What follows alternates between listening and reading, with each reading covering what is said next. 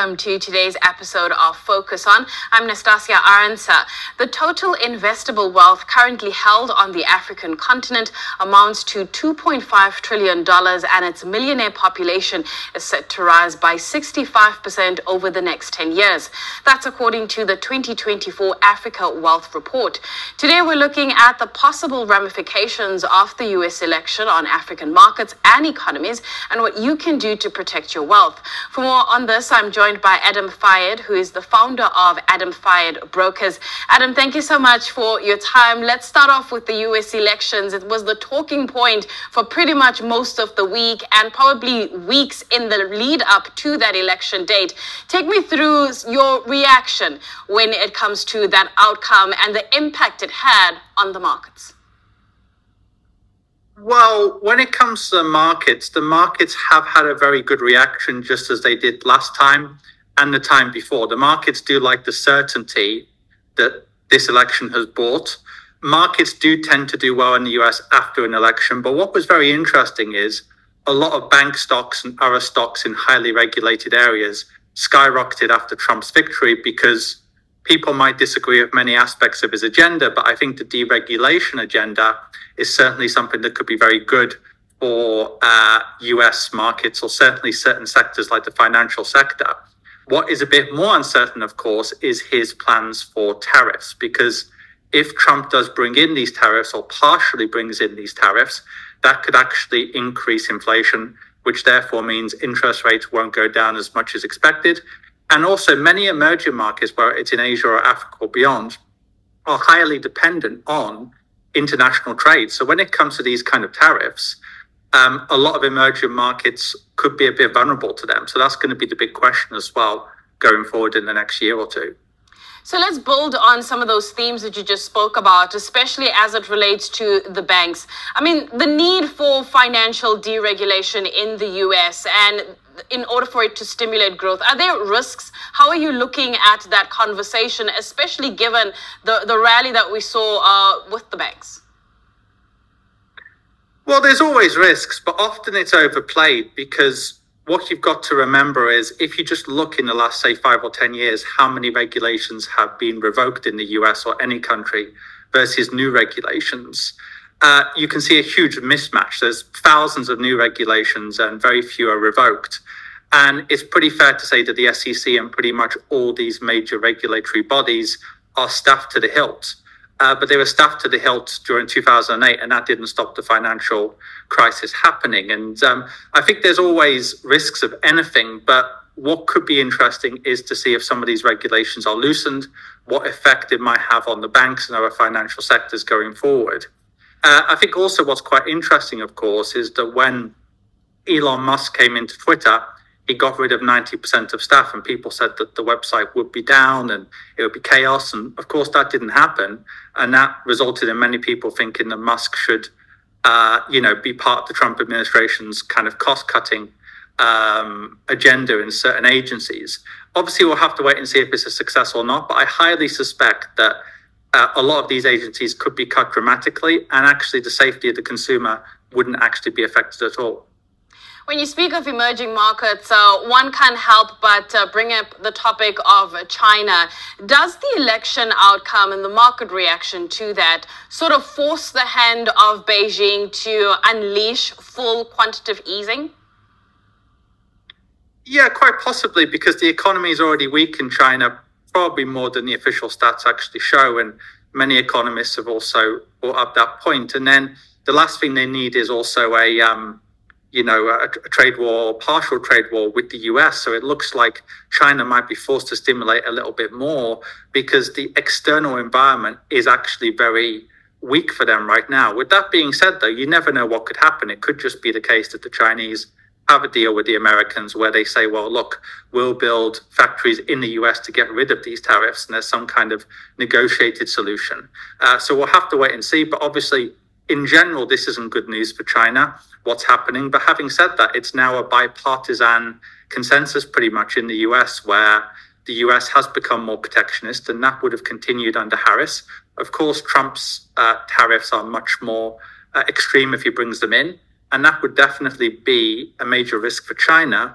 But as I think we discussed last time when I was on this program, at the end of the day, the economy and the stock market aren't always linked. So actually, if China's economy is weak, it could be good for their stock market potentially, because they might have to do quantitative easing and stimulation of the economy and so on and so forth, lower interest rates. And that could actually be good for asset prices. So we've seen that recently in the last 6 months.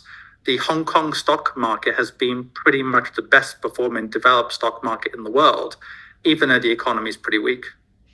Over the past couple of days since we've gotten that election result, what are some of your clients asking you?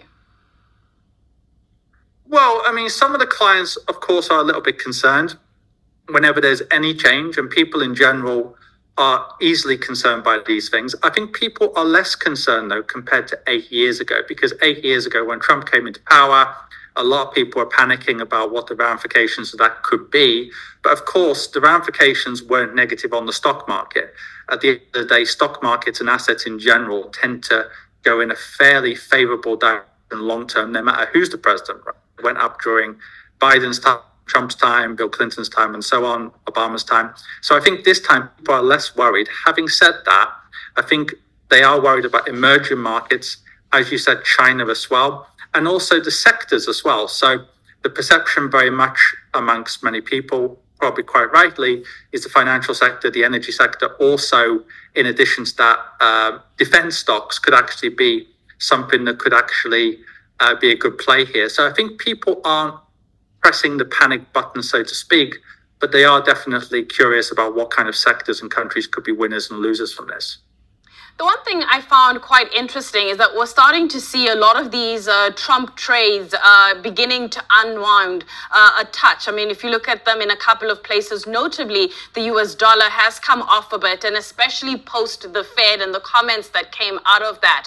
I mean, what was, if you had to think, what was the most unusual aspects, or perhaps even aspects around the Trump trade that didn't make sense to you?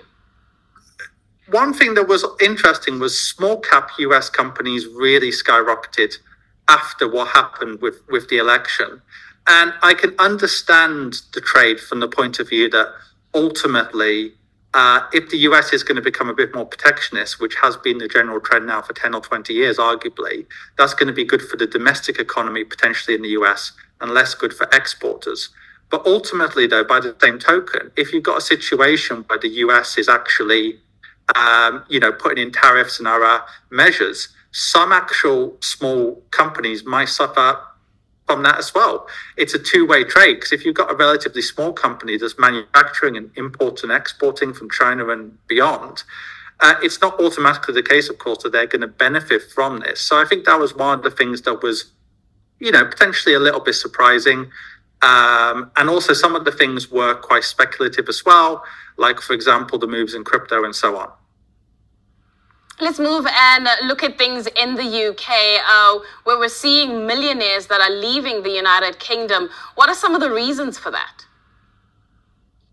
Yeah, it's quite interesting, because looking at the stats now, and just from our own experience dealing with clients around the world, the UK and Canada in particular, we've seen a lot of wealthy people leave these two countries recently. Now, there's many reasons for that. But I think one of the biggest reasons isn't just tax. It's really the sense that taxes are rising and the services aren't getting better because of the aging population. And there's a general malaise in terms of low growth, high regulation, high taxes, and there isn't light at the end of the tunnel. And I think a lot of people are motivated beyond tax to move to places maybe that are a little bit less regulated, have a bit more personal freedom. And I think we saw something similar in Canada as well in 2022, after the truckers and so on and so forth. So I think it goes beyond that. But I think also it is becoming a much bigger thing now, because I heard a new expression. I mean, we've all heard of Brexit, right? But I heard of a Wexit, which is basically wealthy people leaving the UK, and it's become such a big thing now. So I think 28,000 millionaires have left in the last 5 years. So that's a huge amount when you consider that the UK has a population about 5.5 times smaller than the United States. I'm curious, when they do leave, are they, areas or regions that they are relocating to or that they're finding attractive? if you look at the biggest areas, places like Dubai, or indeed even now Florida, but also places in Europe like Portugal, those places are the most popular, I think, right now with most British people. It does depend on their status. If they're a retiree, they're more likely to go to Europe. If they're a business person or entrepreneur, they're more likely to go to a place like Dubai. But essentially, most of them are going to those lower tax jurisdictions that are also on the move up. So the likes of Dubai, we have to remember that just like Mexico and just like some of these other countries, we spoke about the US and China earlier.